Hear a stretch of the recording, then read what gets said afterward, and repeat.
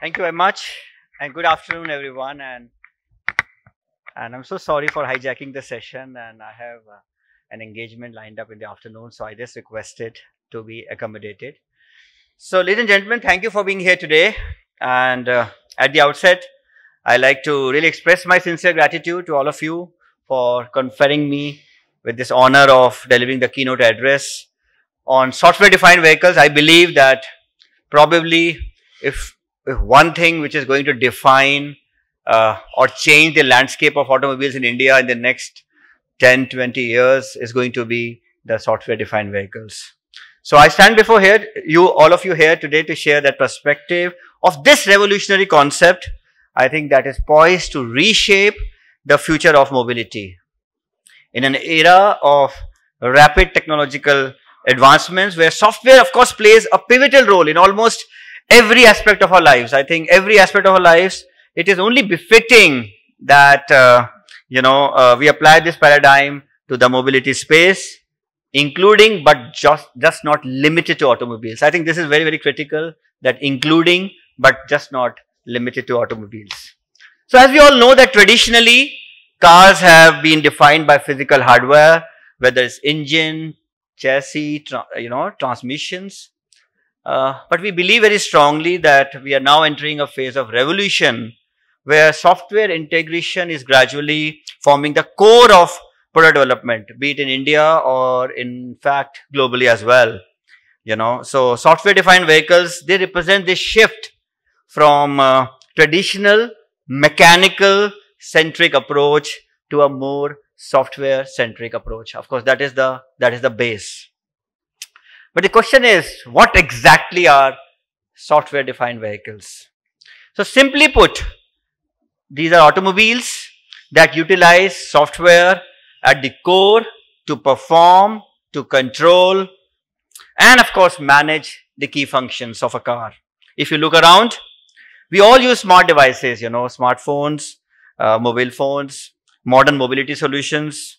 And I think like these smartphones, these mobility solutions will be able to upgrade, they will be able to adapt, they will be able to customize based on needs, based on preferences, based on functions of the end user. So essentially, we are looking at a future that holds unlimited potential, and of course, unimaginable possibility. And I'm saying this from experience because I have been going to Korea now basically almost every 6 weeks, and I can see that actually happening. And software will be used to unlock, a new universe, a totally new universe of benefit to customers. So they, to start with, basically there are two parts to a software-defined vehicle. The first is of course the electronic architecture, or you call it OTA, integrated ECUs, vehicle software and cloud services, and the other is a service platform that integrates mobility and connected services, and also in fact considers third-party operators.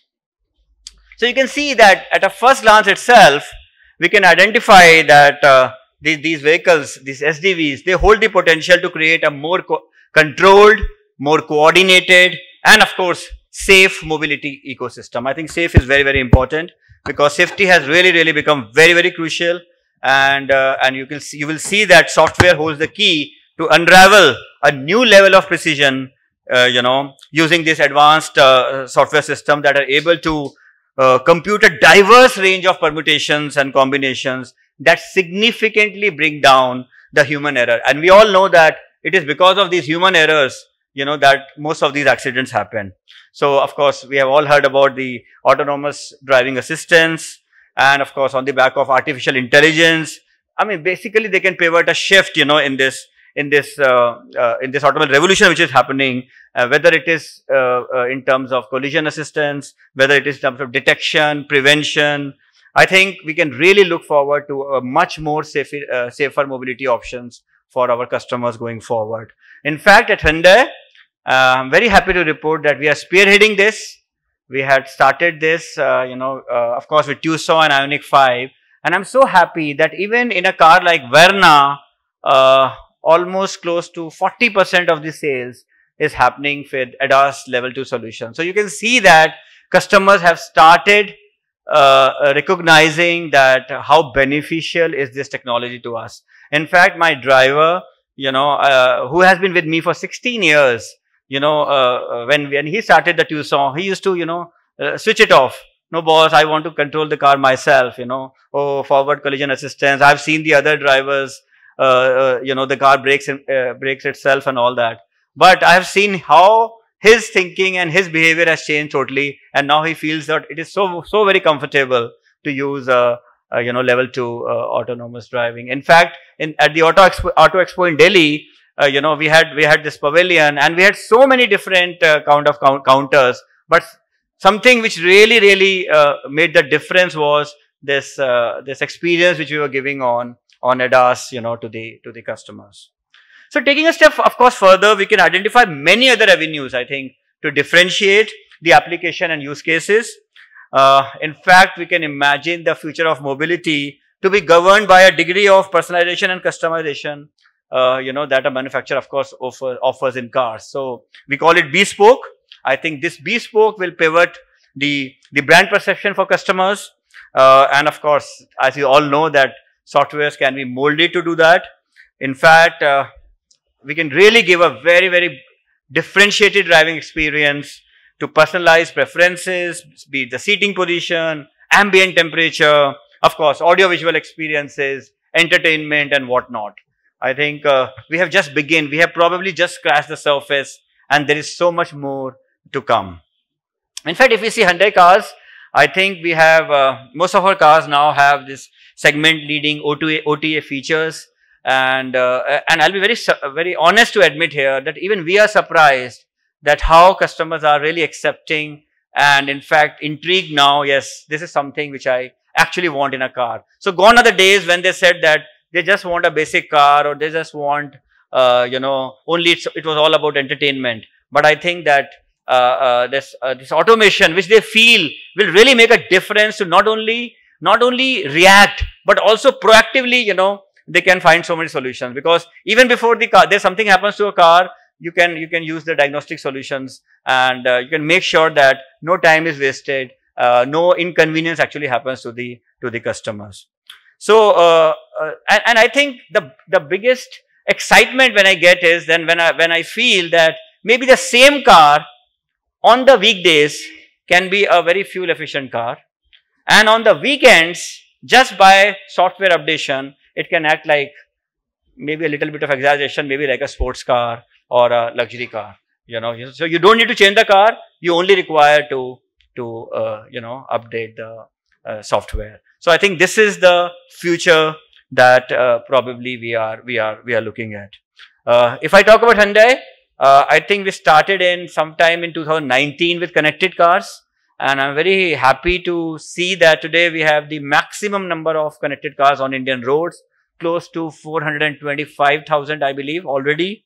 And in fact, globally, we are now looking at 20 million connected cars by 2025. And of course, Hyundai Motor Group, I think, is working very diligently on industry-leading internally development connected car operating systems. We call it CCOS.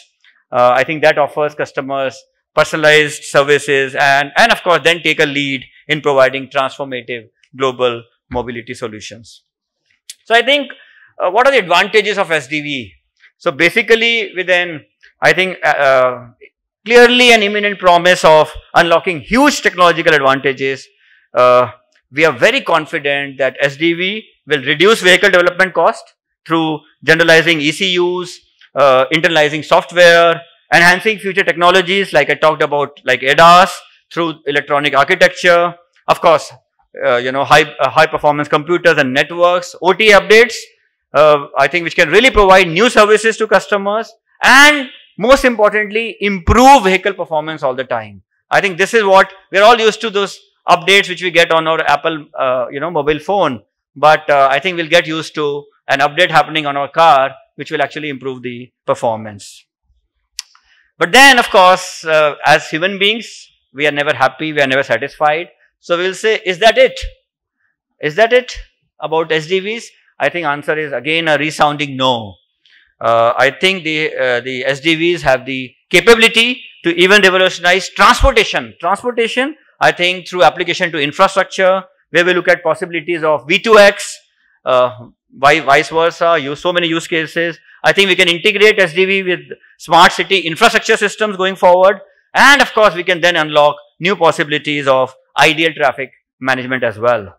Of course, congestion, we all know, how it affects us, how much time is wasted, how much fuel is wasted. I believe SDVs will play a very, very critical role going forward in reducing congestion, planning our lives much better, and of course, ultimate objective of reducing carbon emissions. I think we all know how important it is becoming in terms of India's commitment, of course, to meet those norms, and of course, efficient and sustainable fuel utilization.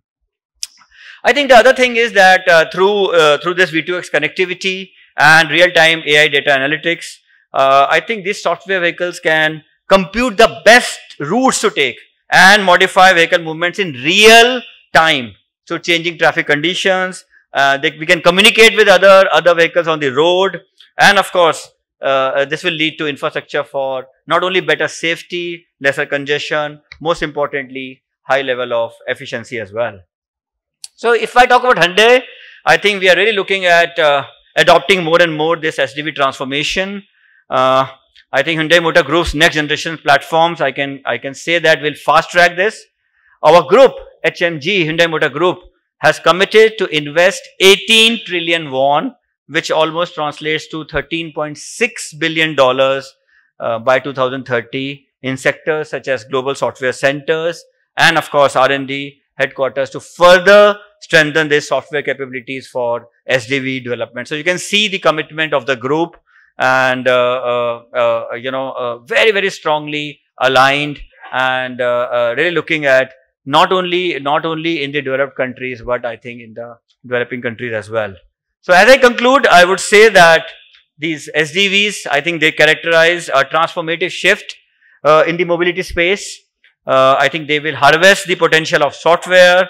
We can, of course, like I said, improve safety, enhance personalization, and of course, achieve higher echelons of efficiency as well. I think the tenets of SDVs can help us reimagine mobility like never before, and of course, bring us closer to a connected and sustainable tomorrow. I think it's a very, very exciting time for the automobile industry. We all are, I think, probably seeing a 1 in 100 year of transformation. I have been in this industry for 30 years now, and I can say with a lot of pride as well as anticipation that the kind of change which has happened in the last 30 months has not happened in the last 30 years. And I'm talking about 94, and I'm talking about the change in demand patterns. I'm talking about a time when you used to pay full price of the car and wait for 2 years. I am talking about a time when you used to take a sweet box to a showroom to when your car got ready for delivery. So even that change to a today a customer driven automobile market, I think it really fades out in the way this mobility ecosystem is changing. The Ioniq 5, in fact, which we launched, and I was talking to one of the colleagues here, you see the car and you have to get into the car to believe that yes, this is actually a car and not a computer. And I believe while today it looks unique, but tomorrow, this is the tomorrow which is really going to shape up our India, and I believe that play a very, very crucial role not only in bringing India even closer to becoming the third biggest automobile market, but I think also defining the landscape of kind of taking a lead in terms of software development. So I think I need to really thank everybody for this patient hearing. I can only assure you that at Hyundai we'll continue to really pivot this, and we are really willing to invest and take a lead even before it becomes kind of very well accepted because of the cost factor and all. But I think somebody has to take a lead, and we'll be very, very happy to take this lead. Thank you very much, and all the very best to you. Thank you.